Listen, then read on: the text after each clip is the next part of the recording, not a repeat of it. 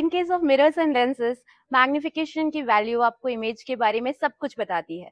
If magnification value is positive, that means image is virtual and erect.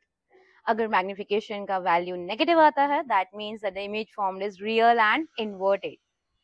If magnification answer is more than 1, that forms that the image is enlarged. If the magnification value is less than 1, that shows that the image formed is diminished.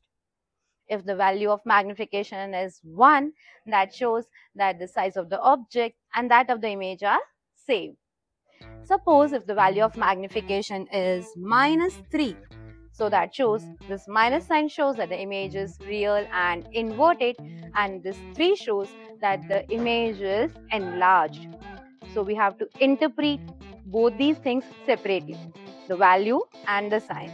Okay, so remember that I help you out in numericals.